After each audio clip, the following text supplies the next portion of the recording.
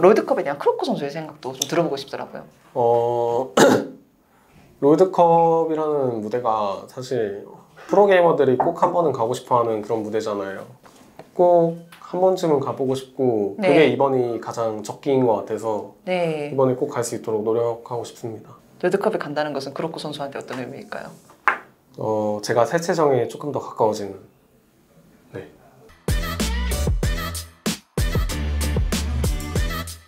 Hey guys, this is Ashley King of Horizon Esports and I'm joined by Croco, the jungler of the Sandbox, after they defeat DRX on a 3-1 match goal on the playoffs of 2022 LCK Summer. 안녕하세요. 안녕하세요. 네, 정말 살떨리는 경기였던 것 같습니다. 네. 그래도 이제 3대1로 이기셨는데 소감부터 여쭤볼게요. 일단 다전제에서 4세트를 가본 게 좀 오랜만이라 네. 좀 너무 힘들었던 것 같은데 네. 그래도 마지막 그 4세트에서 진짜 초장경기에서 저희가 이겨가지고 네. 기분이 몹시 좋습니다. 아, 그렇지 않아도 이제 서머 최장 경기 시간을 갱신을 하기도 했더라고요. 네. 그 마지막 4세트가 좀 경기가 끝나고 나서 무대에 있는 크로코 선수랑 프리 선수가 솔직히 더 멍해 보이시기도 하더라고요. 약간 4세트의 후유증이었을까요? 4세트가 진짜 그 정도로 많이 힘들었던 것 같아요. 아, 보통 그런 경기를 갈 때는 진행하고 있을 때는 한타 대치구도 있을 때는 어떤 생각들이 주로 머리를 스쳐 지나가나요?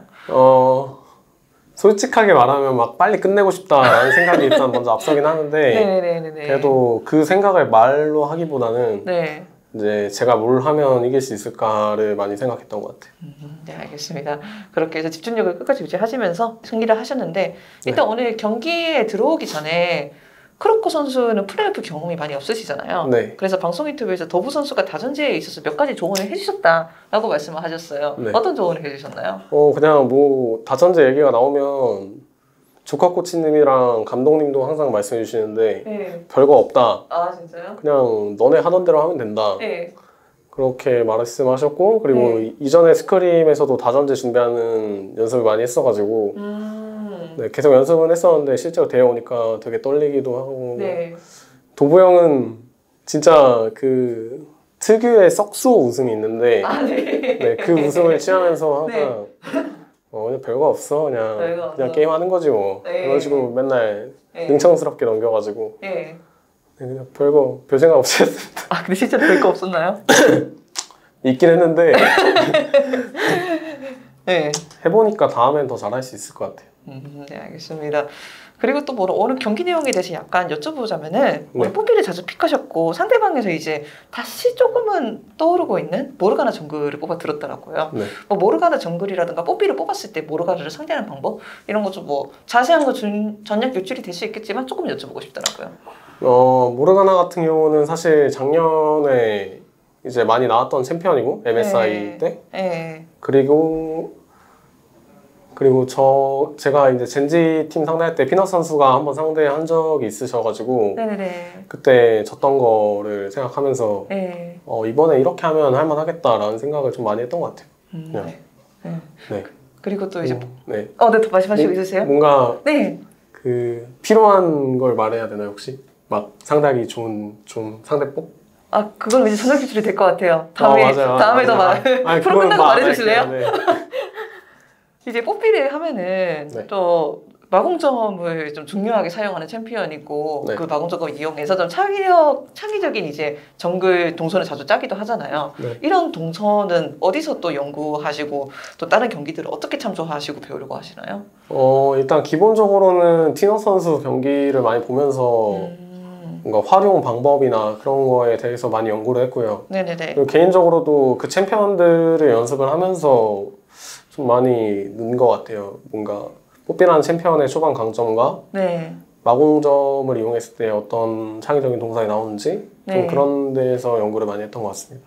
그리고 정글러라고 하면 아무래도 라이너들과의 합과도 중요하잖아요. 네. 다양한 곳에서 리브 샌드박스의 합이 서머 초창기와 지금 사이에 엄청나게 발전했다는 이야기가 있는데 네. 이런 합적인 부분에 대해서 좀 여쭤보고 싶습니다. 라이너들과의 현재 관계. 개인적으로는 저는 일단 클로저 선수랑 말을 많이 하고 서로 신뢰가 항상 중요하다고 생각하는데 네. 클로저 선수랑 일단 신뢰도가 많이 쌓여서 네. 그 점이 좀 빛을 발하는 것 같기도 하고요. 네. 그리고 바텀 그 두 친구가 채한이가 옛날에 인터뷰에서 말했었는데 카이 선수가 진짜 애가 말도 되게 없고 뭔가 장난기도 아예 없는 그런 선수거든요. 네. 근데 요즘에 보면 애가 장난도 많이 치고 좀 채한이랑 서로 티키타카 하면서 노는 게 네. 그게 가장 좋은 것 같습니다.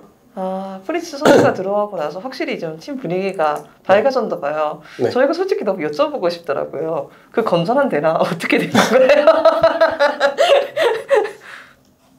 네.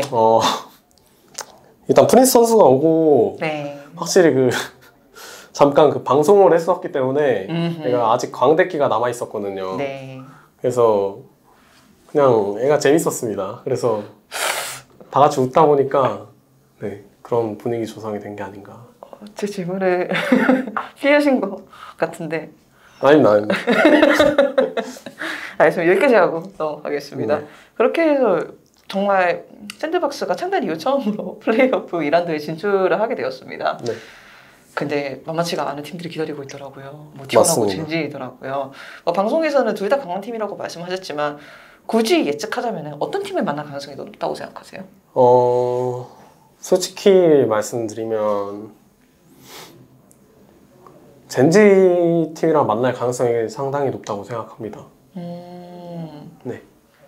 그렇다면 젠지를 이길 자신은 있으신가요? 왜냐하면은 벌써 상대를 되게 많이 했잖아요. 네, 젠지라는 그렇죠. 팀을 상대로. 근데도 항상 2대0으로 좋았었는데 네. 저희가 2라운드 때 젠지 만났을 때는 확실히 저희 팀의 저력을 좀 보여준 것 같아서 네네네. 이번에 다시 붙으면 네. 다전제인 만큼 멘탈이 가장 중요하다 생각해서 멘탈 잘 잡으면 어떻게 이길만도 하지 않겠습니까? 그런데 또 이제 젠지가 또 피넛 선수도 있고 만만치가 않은 팀이잖아요. 네. 베테랑들이 워낙 많은 팀이라서. 솔직히 진짜 솔직히 말씀드리자면은 리브 샌드박스는 이제 다양한 시나리오를 생각할 것 같아요. 네. 선발전을 가면 어떻게 될 것인가, 다른 팀들의 경기도 좀 나름 유심히 지켜볼 것 같고. 네.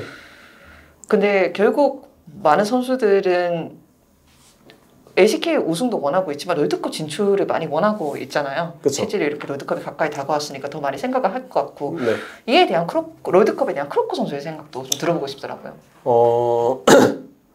롤드컵이라는 무대가 사실 프로게이머들이 꼭 한 번은 가고 싶어하는 그런 무대잖아요.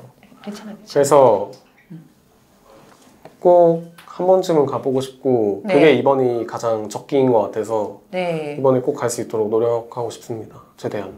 롤드컵에 간다는 것은 크로코 선수한테 어떤 의미일까요? 제가 새체정에 조금 더 가까워지는. 네. 알겠습니다. 수고하셨습니다. 감사합니다.